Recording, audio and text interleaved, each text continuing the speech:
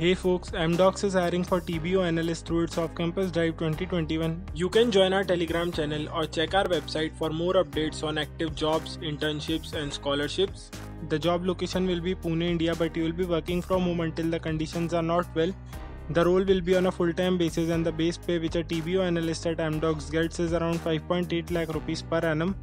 If you are selected for this role, then you will be responsible for performing ticket analysis, service interruption analysis, finding issues and following up with the relevant teams for resolution, ensuring all required tickets are available for further analysis, performing queue management for assigning tickets to the other teams and following up for timely resolution while keeping track of SLAs, providing positive customer support experience, updating checklist for quality assurance and progress tracking, perform validation, verification and correction wherever applicable of artifacts of the system along with performing basic software system operations. To apply for this role, you need to have BSc, BCS, BCA or MSc as your degree and be a pass out of 2021 year with minimum 55% in your academics and excellent communication skills. The job application for the role are now open and you can apply through the link given in the description.